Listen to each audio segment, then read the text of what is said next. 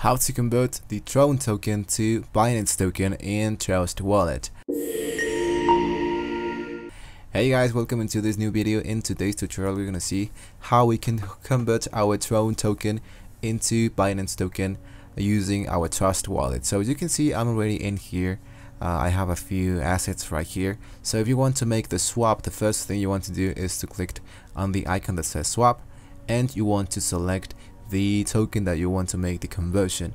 Now there are a few tokens that cannot be swapped between both of them because sometimes they're not just compatible within the Trust Wallet. So if I select the TRX, I only have available this one that operates with a BEP2 network.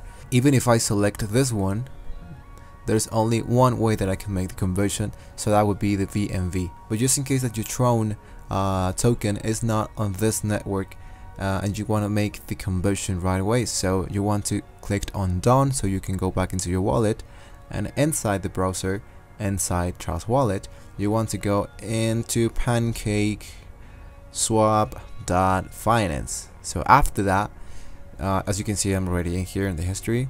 Let's connect our wallet, and here it says connect wallet, and I'm gonna head into Trust Wallet. So here we go, and now what you want to select is the token that you want to make the conversion.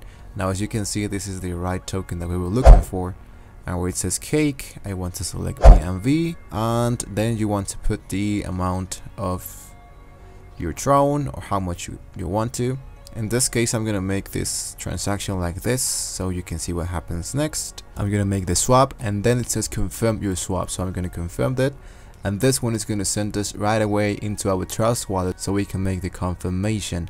Now it says that in order to make this transaction, we need a little bit more of a smart chain token so we can pay for the network fee. So as you can see, the network fee is a little bit low, so that's great, but in this case I don't have too much. Now I'm going to show you what happens after you make the confirmation, because I've made this a few days ago. So you want to exit this page and you want to go back into your wallet, and you want to select the one that you just make the swap. So as you can see, you're going to see something like this where it says swap, and it's going to say the date and all that. So but just in case you don't see the token that you just make the swap of, you go into manage token list and you select in this case that would be BNB, and if this is not enabled, you just need to enable it. Click on done and you're gonna see it in your assets.